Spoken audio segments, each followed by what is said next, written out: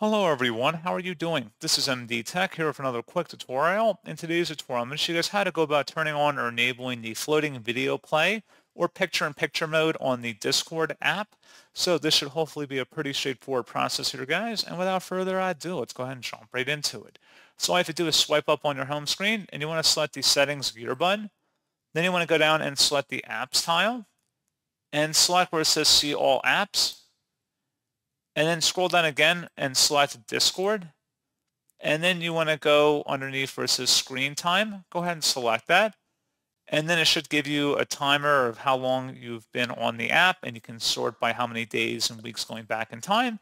So this should hopefully have been a pretty straightforward process here, guys. And as always, thank you for watching. I do hope that I was able to help you out. And I do look forward to catching you all in the next tutorial.